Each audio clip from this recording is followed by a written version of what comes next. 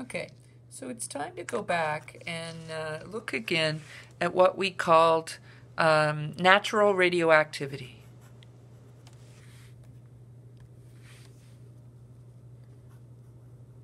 Natural radioactivity, also known as spontaneous.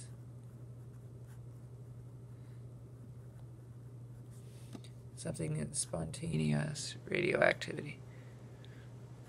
And what that means is it's radioactive on its own naturally, not because we've done anything to it. And lots of substances, lots of elements are naturally radioactive. Okay? Another word, and so we talk about how then they undergo what's known as radioactive decay. Radioactive decay, where they give off particles and they decay, they go down to a new element or a new entity with fewer particles. Another word for radioactive decay is transmutation. Transmutation. Okay, and so there could be spontaneous transmutation, which are the types that we're going to talk about today that happen on their own. And then later we'll get into artificial transmutation, ones that we bring about by doing certain things, okay? But for today, the ones that happen on their own. So this again goes back to Marie and Pierre Curie. They were two of the first three people that we have documented, at least, that worked with spontaneous radioactive materials. They had no idea what they were. The other guy was Henri Becquerel, and there's actually a unit of measure named after Becquerel. But Marie, they didn't know what was going on. They just knew they were emitting these particles. And there's lots of stories of things they did with these radioactive substances that because they didn't know they were safe. Like Marie used to sleep with a lump of, I'm not sure if it was radon or polonium, on her pillow, and it would glow in the dark and be like a nightlight for her. Pierre used to strap a piece of it to his arm with cloth, and then they would study how it was eating away at his arm. It's probably not a surprise that both of them suffered from cancer, right? Mutations of their cells from the exposure to this radiation. Pierre died pretty young. He was really sick and weak and feeble. They didn't know why, but now we would know it was from the exposure to the radiation. And actually, he died by getting run over by a horse and carriage because it was raining outside and he slipped in the road and then he was too weak to get out of the way. And that wasn't long after they won the first Nobel Prize for this. Marie went on and won a second one on her own later. But he was too sick for them to go and accept the first one. Okay? All right. Just all of that is just, a little intro to, because you got to give them their due. There's two. So what we're going to begin to look at now are the nuclear reactions, okay, that are a result of this radioactive decay.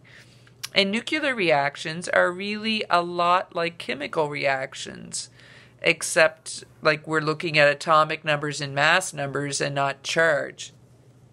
So in nuclear reactions, there are two rules that always hold. One is that the sum of the mass numbers of the reactants must always equal the sum of the mass numbers of the products. So there's a conservation of mass numbers. So add up all the mass numbers in the reactants, it has to be equal to all the mass numbers in the products. And the second rule is the sum of the atomic numbers of the reactants, I bet you can guess the ending, has to equal the sum of the atomic numbers of the products. Okay, so conservation of mass number and atomic number. Okay, so we'll keep that in mind as we balance our nuclear reactions. So under the spontaneous reactions, there are three. Okay, the first one involves, first one is called alpha decay. Okay, and we've come across alpha particles. So alpha decay are reactions where it's the spontaneous emission of an alpha particle. And remember an alpha particle, so it's spontaneous emission of an alpha particle. Why am I writing this? Because I wanted to, so the symbol for alpha is the first letter in the Greek alphabet. It looks like this, and these things that were given off in these reactions were named alpha particles because they were the first subatomic particles studied in nuclear radioactive decay, and because they didn't know what they were, they called them after the first letter in the Greek alphabet. We now know that they are 2 protons and 2 neutrons together. So not separately, but together in one entity. Okay? And we know this is really the nucleus of a helium atom then. Okay? Is it just me or is that blurry? I guess it's blurry because I'm tilting it. Okay, so now a few little notes about alpha decay. Alpha particles, when they're emitted, are not high energy. They have relatively weak penetrating power. So you don't have to worry about them doing a lot of damage to you. You can defend yourself from alpha particles by holding up a sheet of paper, and they won't be able to pass through it. When a nucleus emits an alpha particle, we would write it as 4,2 alpha, or you will also see it written as 4,2 He. These are both alpha particles, because remember, it's the nucleus of a helium atom. So when a nucleus emits an alpha particle, its mass number will go down by 4, and its atomic number will go down by 2. So an example of something that undergoes an alpha decay is Ra226, and Ra, if you look on the periodic table, is 88. And so I'm telling you that it emits an alpha particle, and you then should be able to tell me what the other thing is. Remember, it has to be conservation of mass number, so this must be 222, and it has to be conservation of atomic number, so this must be 86. And then you would look on the periodic table and find what element has an atomic number of 86, and when you do that, you should find Rn. And then this is your first nuclear reaction. Okay?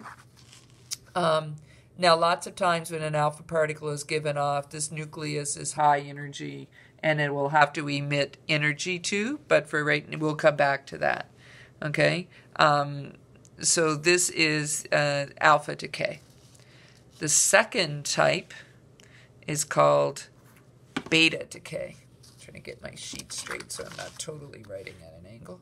Beta decay. Now, beta decay was the second type of radioactivity that was studied. And they didn't know what the particle was that was being emitted, so they called it a beta particle, the second letter in the Greek alphabet. We now know what a beta particle is. It's an electron that's being emitted from the nucleus. Now, you might want to pause and think about that. Beta decay occurs when the nucleus of an unstable atom emits an electron. Well, in all the study that we did in quantum and in atomic, we didn't find any electrons in the nucleus. So it's no wonder that people that were studying it way back when didn't cross their mind that this beta particle could be an electron, but it is. Okay, and so you will often hear in this, we'll say it's beta particles being emitted, but we now know that they're really electrons. I'll come back to it in the next video because I think we're about to run out of time. The obvious question is, though, where do these electrons come from? So beta decay happens in nuclei that have a large number of neutrons compared to the number of protons. So inside the nucleus, there's at a time.